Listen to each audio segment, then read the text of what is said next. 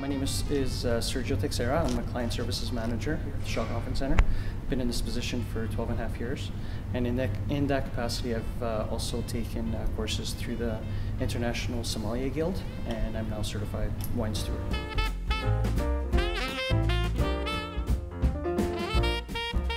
You're looking at each glass of wine for a 5-ounce pour is 5 glasses. So you're looking at least 2 bottles of wine.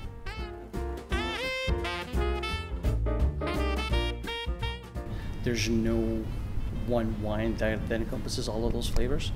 So again, it's a question of trial and error. Which wines do you personally prefer mixing and matching with different portions?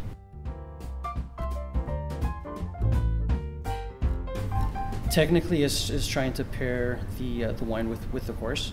Normally, the wines are selected for the main course, not for the salads, not for the desserts. We only do a couple of small functions here that have one wine per each course served. So it's usually, again, a Chardonnay or a Cabernet Sauvignon for the entire meal, which may not necessarily pair the best with the salad or the dessert. So one of the most popular wines in the world is Apothic out of California. It's very fruity, very jammy. It's a very approachable wine.